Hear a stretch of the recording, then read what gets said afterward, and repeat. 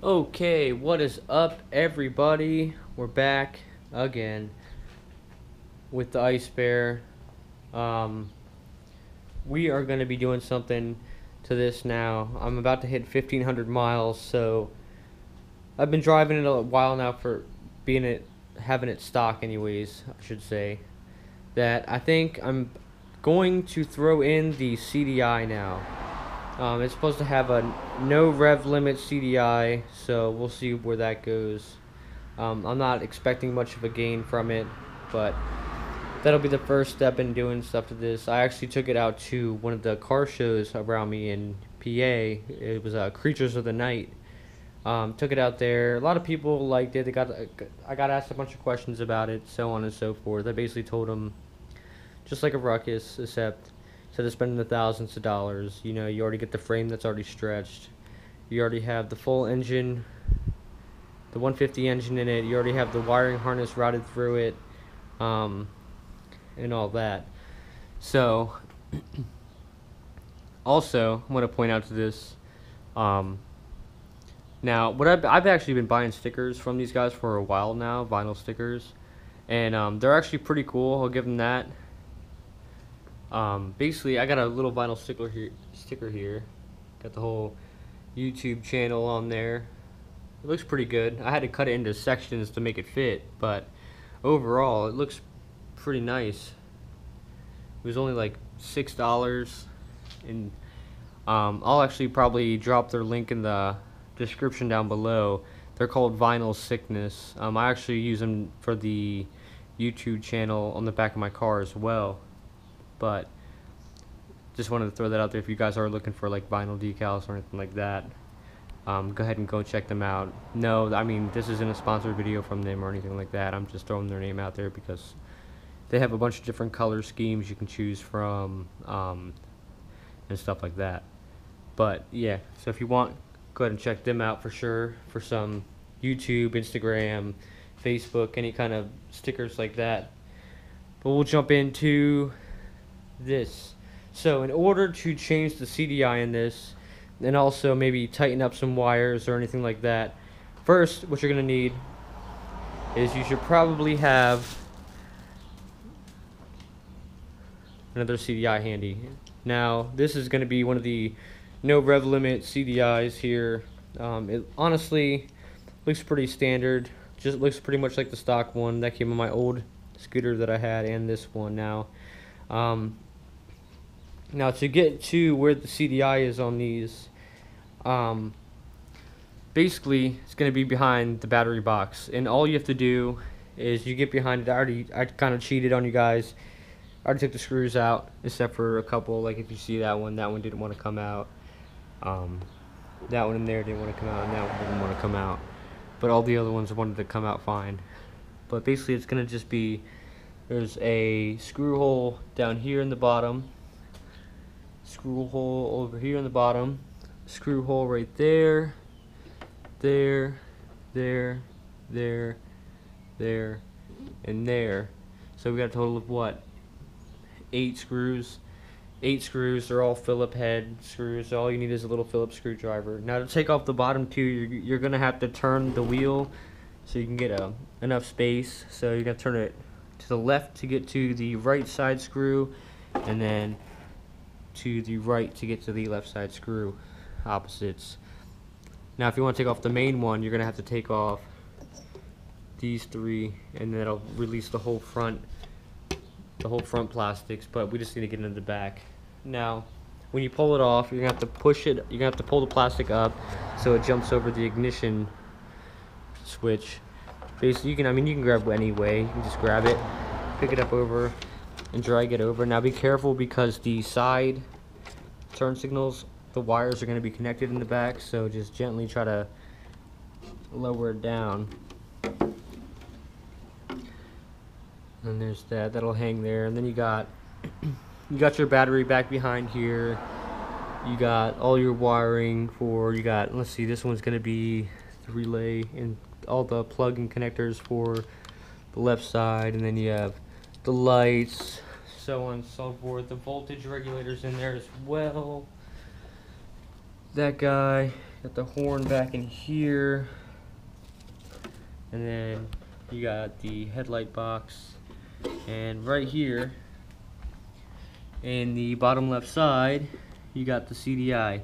So basically the easiest way to do it, if you want, you could just pull out the whole thing just on a rubber mount, just wiggle it a little bit back and forth, up and down, pull out the whole CDI box. You're going to want to save the little rubber piece because it'll actually slide around the CDI. Just go ahead and slide this sucker off.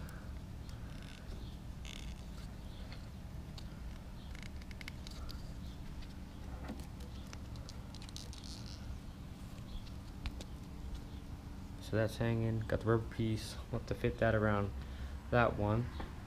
And then with the wires, you're gonna have 5 wires set up on it. Basically just gonna pull back on the prong, and with the wires, stick your finger in there, I guess. If you're doing it one-handed, just pull up on them. Same thing with the other side. You gotta take it, pull up on that, and then there is the stock box. So if we're going to compare side by sides here, you got this one, this one. So the unlimited rev is definitely a little bit bigger than the stock one. Same plug and play situation. This one has a 6 prong, this one has a 6 prong. That one wasn't even utilizing the 1 prong, so we'll go from there. Let me go ahead and wrap this back in. So basically it's going to slide in like this, so you just go ahead and take it, wrap the plastic, little rubber holder on it, and you just stretch it a little bit, wiggle it in place, and just slowly inch it back up. I would probably take it about 75% of the way up, because you can't get past the prongs, so there's no point even trying in that. Then we'll take this, go back over, and if you look, you'll see how it mounts on. You basically just use a little side holder here, and you can just wiggle the bottom one on, and then flip it over to the top.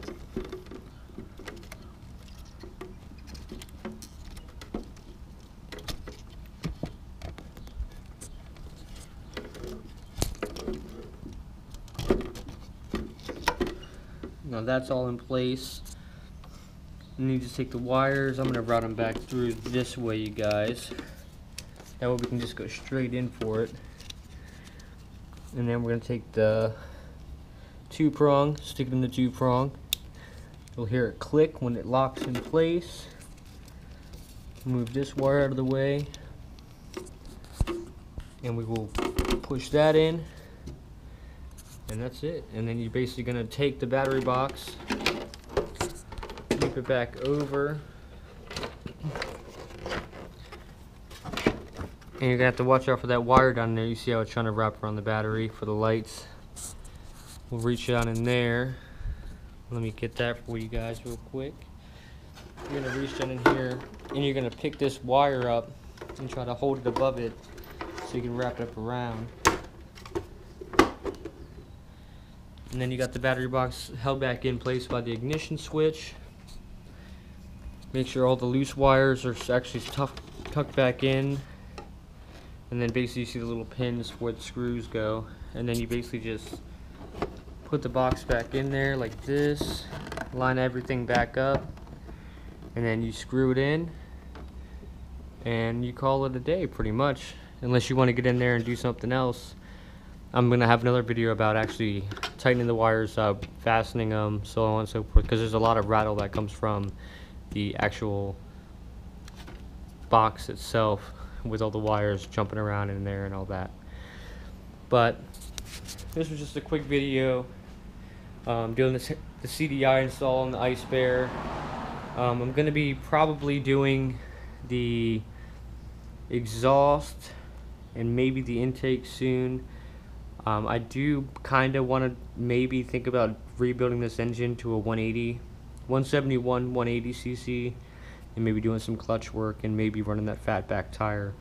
But I'm still up in the air about the fatback tire. But for now, that was going to be the quick video on the CDI install on the Icebear. I'm going to be doing a lot more stuff on this, so if you want to check out what I'm going to be doing to it, go ahead, subscribe to the channel. If you have any questions on that or anything about this so far, go ahead, drop it in the comments section. I can try to answer it the best I can. I have messed with these a couple times, not just the Icebear, but other scooters alone, so they all pretty much share the same power plant. So if you have any questions, go ahead and leave it down there in the comments. If you like the video, go ahead and leave a thumbs up on it, and like always, to try to grow the channel if you can, or if you want to, go ahead and share it on Facebook, Snapchat, wherever. Try to help grow the channel up a little bit. But that's going to be it for today, guys. Hope you guys have a good day, and see you next time. Peace.